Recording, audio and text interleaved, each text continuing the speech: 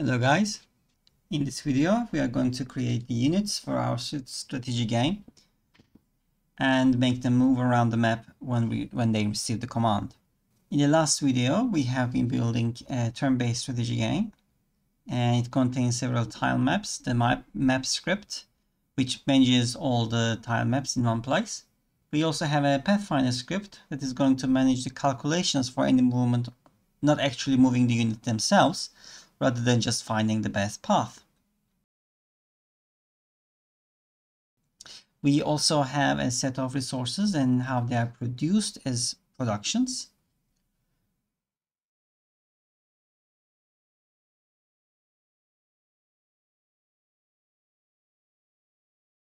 And we have technology trees. Currently we have a single tech tree with only a few techs, but it can be expanded easily. You can also see that the tech tree have its own editor script, which we can visualize the whole tech tree in one place. We also have a script under the UI folder for managing the camera controlling at the moment. Originally, I was planning to have parties which contain multiple regiments, and regiments were going to contain multiple recruits, and the recruits being the individual units. But to simplify things, I decided to match each party with a single regiment, at least for the video. This turns party-regiment relationship into a one-to-one relationship, since each party is going to have one regiment. As I have mentioned in the class diagram video, we can actually fuse these two classes, so we can have one party class and define all the variables of the regiment under the party class. So let's start with creating the party class.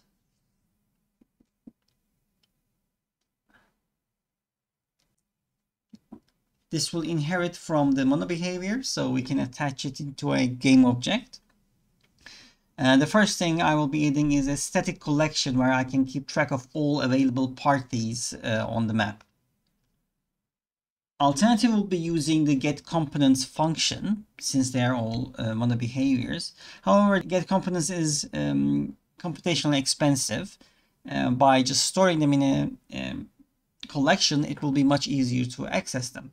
We have to make sure that they add themselves during the start of each instance, and they will remove themselves whenever this instance is destroyed. This container can be a list or a hash set. Both are acceptable, I think, but at the moment I'll go with a hash set.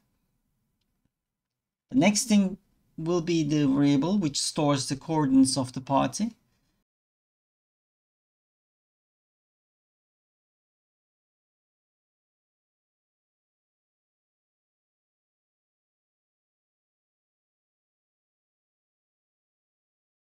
We also want to store the recruits that this party will contain as a list of recruits. That means we have to create a recruit class.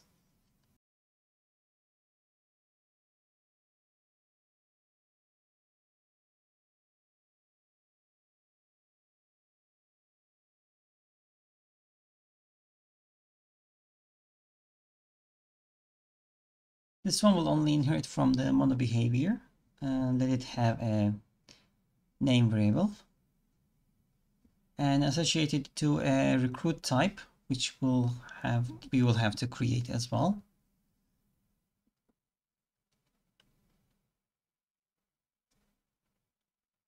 And each recruit will also contain a remaining hit points and experience as integer variable.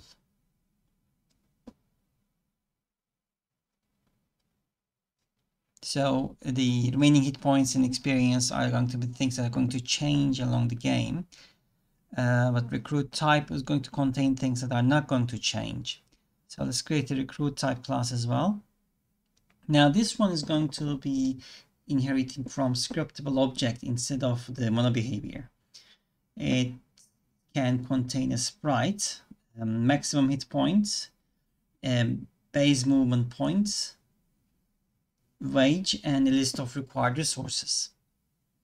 Now these variables are going to be specific to particular recruit types.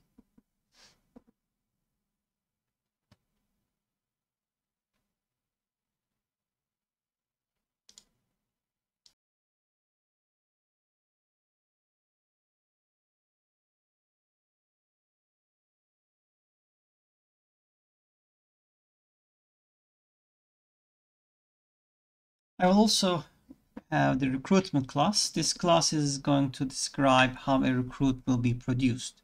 So it will contain a list of input resources, an input recruit type, if it is like an upgrade, and an output recruit type. I do not have to refer to this class in others, not at least not at the moment. So I didn't really need to create this class for the video, but it's best to create it together.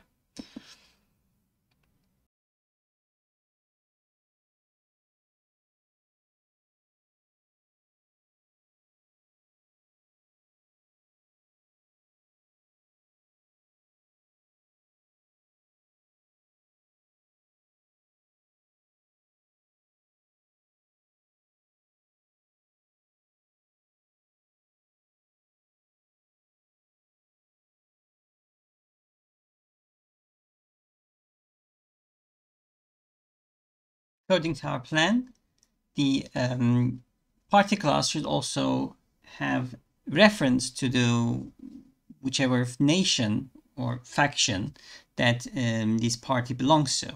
So we're going to create a separate faction class so that we can manage players that is going to be taking part in the game.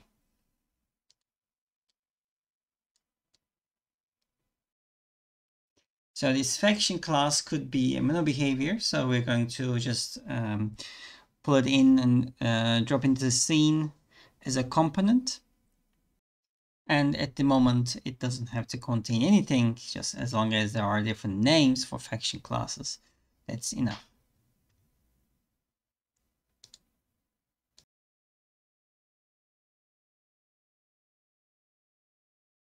Let's rename this as party.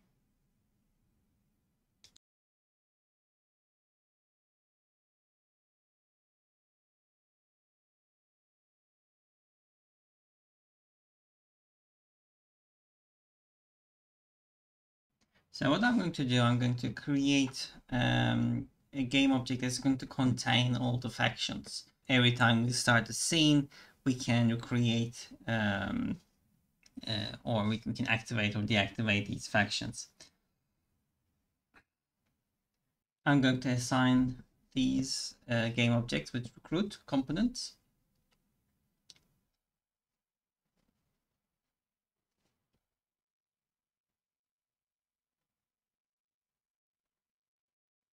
I'm going to create a couple of recruit types and recruitment. However, to create them from the editor, I'll need to have a asset menu. So I'm going to create asset menu for each scriptable object, so I can create them from the project window.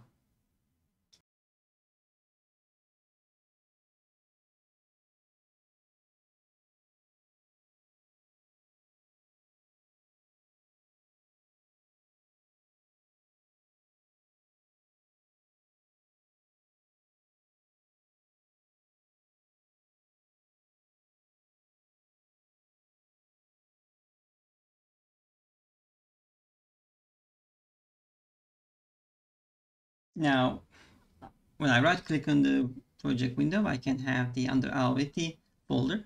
I can create a recruit type or recruitment.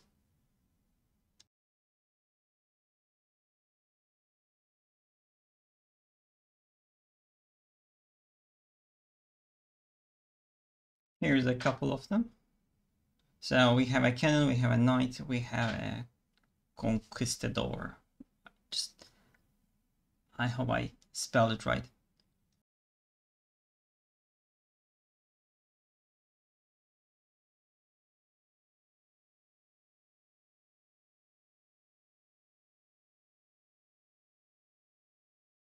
Now let's assign the scriptable objects. I haven't set them up or anything, but I can set the properties later anyway.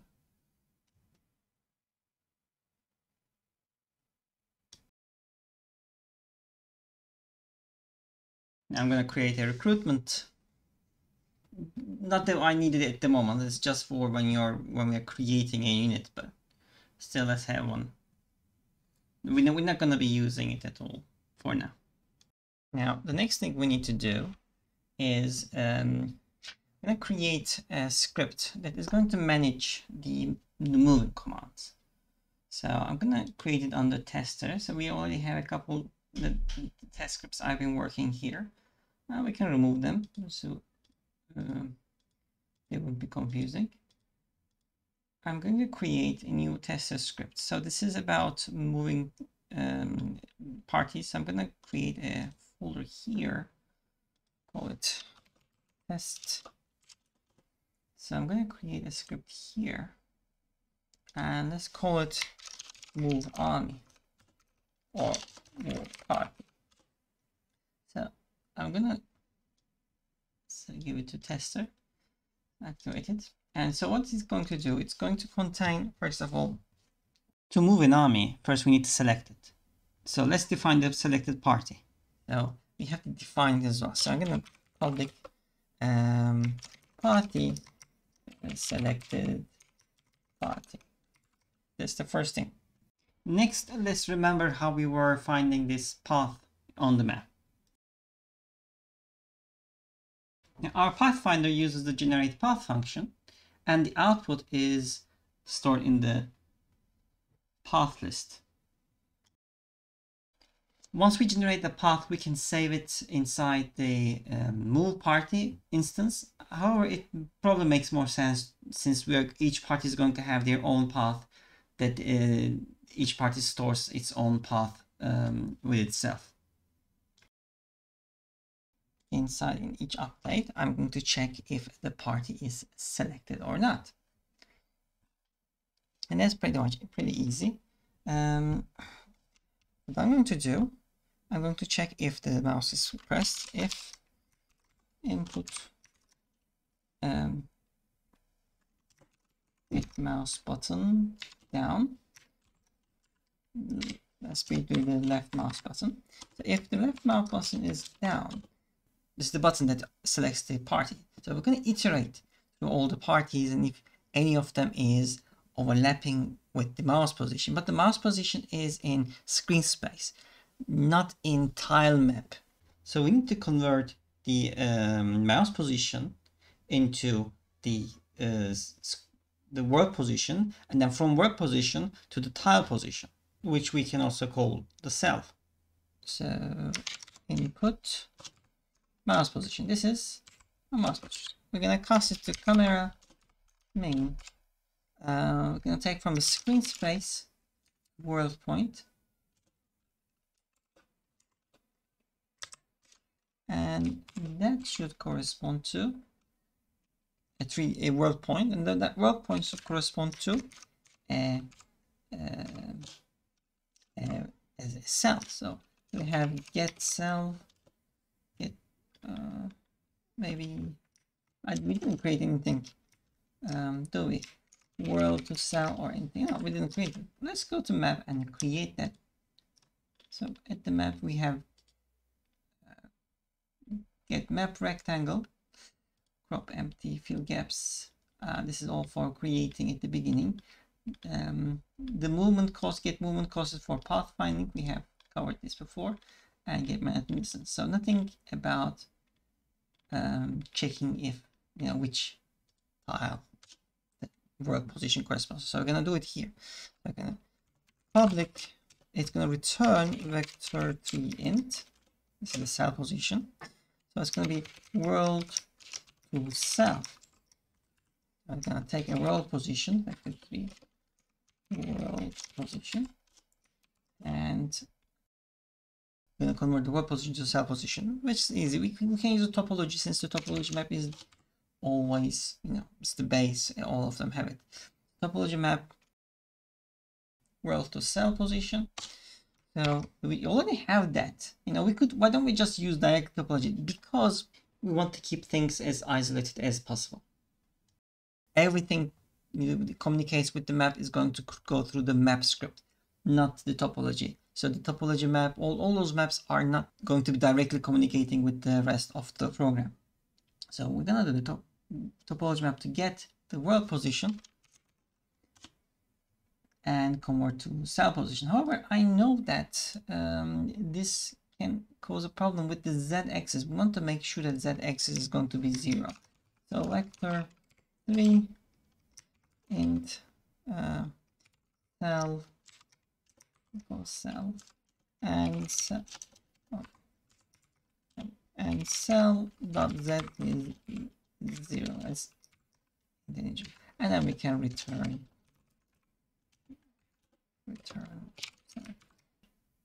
So let's save this, and this will return. Let's go back. So map. So it's world to cell. So it's gonna take from the world position to cell position, and this is vector 3, and this is clicked on cell. And could have found a better name, but that's okay. Yeah. So at the moment we find the cell that we clicked on, but we don't know if it has a party. So luckily we already have all parties inside the all parties static variable. So we're gonna iterate through them. So for each party in all parties, all parties. Okay, so this didn't work. That's why it didn't work, because we didn't make it public. Obviously, we can make it public, and it will work. So for each of them, we're going to iterate, and if party dot we have the location, right? Located location. Don't we have location? So quick look at the party. Oh, yeah. Okay. Party has located cell again, not public. Actually, make it public as well. Located cell. So if the located cell is clicked on cell, then this is the one we are talking about. So selected party is this party, and then we can break the whole whole iteration. This is public, so we can actually test it. So at the moment, this party doesn't have any position. It's 0, 0, 0, 0. We could see using one of the old scripts, the test scripts we have created, which tile is which one. So I'll say draw tile position script. Why is that? Oh, okay, I need to choose the grid map and topology map. Okay, there you go. So this is at 1:15:0. So we can keep this here. Can stay here. 1:15:0, and that means that I can set my part to 1:15:0. Let's close it again. Yeah. All right. So let's click these, and we should be able to see that this party is going to change once we click on this. We have an error. Oh, this is because the all parties has not been initiated yet. So we're gonna have to do new exit party, empty party at the beginning.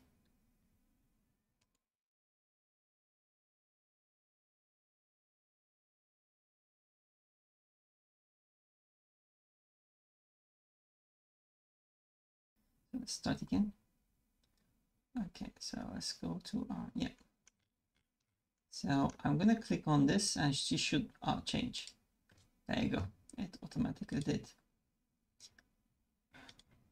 Now, and what happens if we don't click on it? So I'll click somewhere else, nothing happening, and I click on this one. The party is selected. Very good.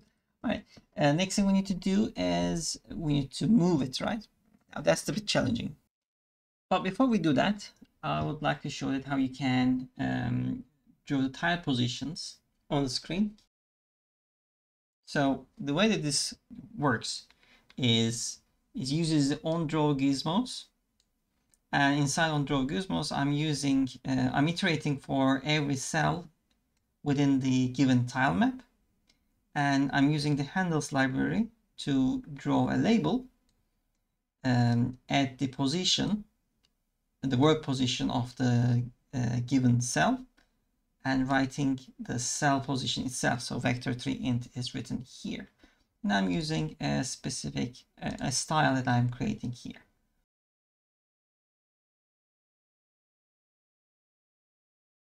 Okay, now in the next part, we are interested in moving the party.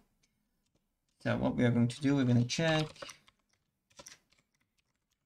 input get mouse button down. This time we're looking for right mouse button. So if there's a right mouse button, click, and if this selected party is not empty, because if it's empty, there's nothing to move, then we are going to consider drawing a path and start the party to move. So for that, we're going to need to use the Pathfinder. If I recall correctly, let's have a look at Pathfinder. Pathfinder is under our pathfinding. So using pathfinding, we can have our own Pathfinder here. Public, it doesn't have to be public. Pathfinder. The node type is vector3 int. We can call it Pathfinder. And at the beginning, we can declare Pathfinder.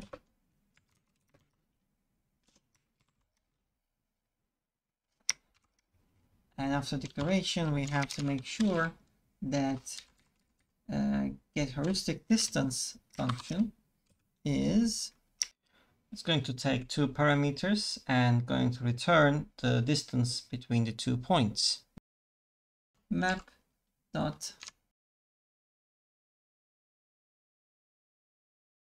get Manhattan distance x and y. This is a lambda function. I just declared a function right here. Pathfinder get neighbor step costs.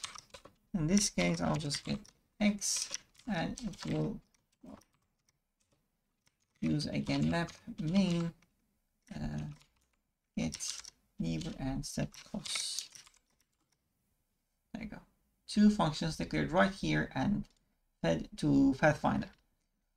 Now I'm going to use this Pathfinder between the 2 points where the party is and wherever I clicked.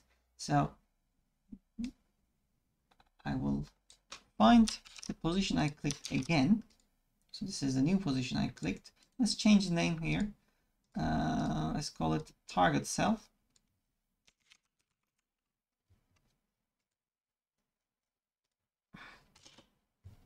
And what I want to do, I want to find the path. So I'm going to use the Pathfinder and generate path.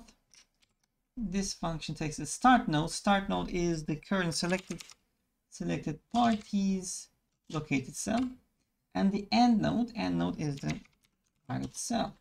And I have to give a list, an empty list of path. So list vector3 int path, and I'm going to feed this to the generate path function as well. And then normally this returns bool if a path is found. So I'm gonna do it if this is actually worked. There's a path. Then I can assign a party, selected party path. The selected party path is also not public.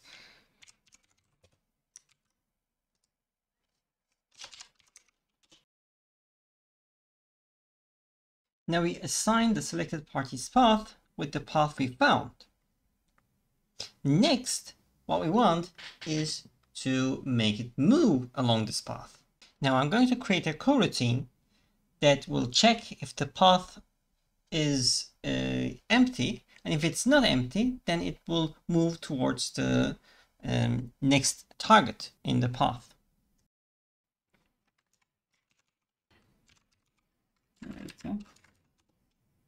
So let's call it follow.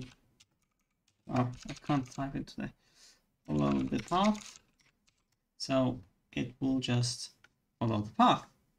Now we can have a time step float.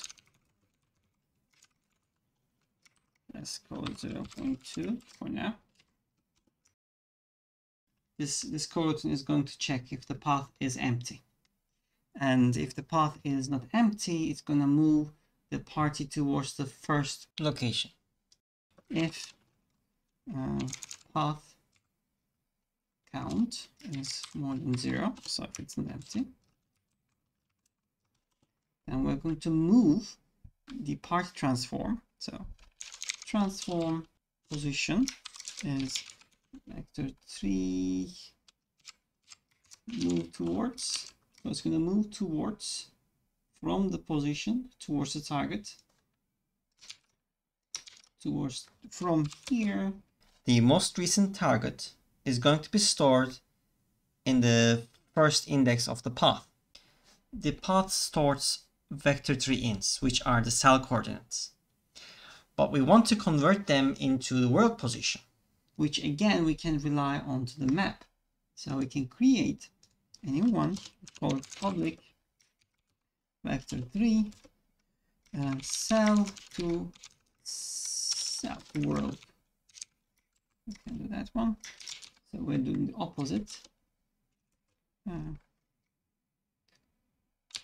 Cell and topology map cell to world. Now I can just return this and go back here. So map name cell to world. The next parameter is the ratio. Defines how much we're going to move from the current position to the next position. So I think about 5% is enough. So the execution of this coroutine is going to happen along a certain period of time. So we have to keep checking if we have reached to the next position. For that, we have to encapsulate this part of the code inside a while loop, and it's going to check if we have achieved the next goal. If we did that, then we have to remove that target from our path list and start again for the next target. Since this function is going to be executed in a period of time, we have to repeat this check at every certain amount of time. So once we call this, if the path is not empty, it's going to move towards the first position. However, we also have to check something else. If it has reached the position, so if transform position is identical with this, then we want to remove the first one, path, remove at 0. So I can remove the first, the item at the first index. And once we reach that position, we also make the path, not path, sorry, the located cell going to be equal to the path 0. If it is empty, it can't continue. So we're going to do check at this point if path count is 0, then we also break.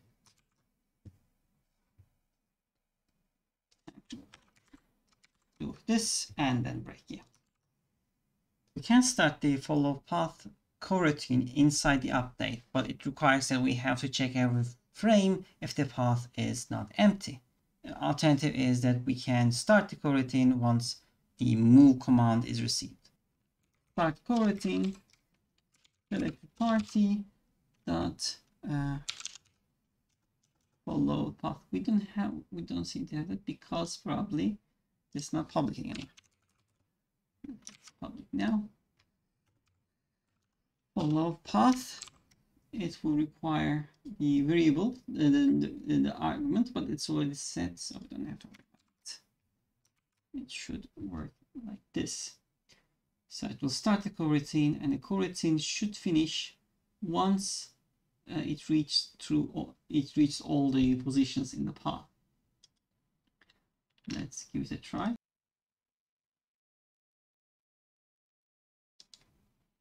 Okay. Yes.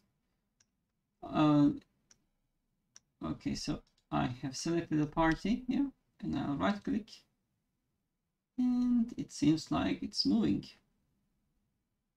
It's a bit too slow, but it is moving. Let's make it a bit faster. We can make the steps 0.5 as well. What we need to do is select the party, stop all coroutines. This is necessary so that if we click twice, we will have to stop all the previous coroutines and start a new one.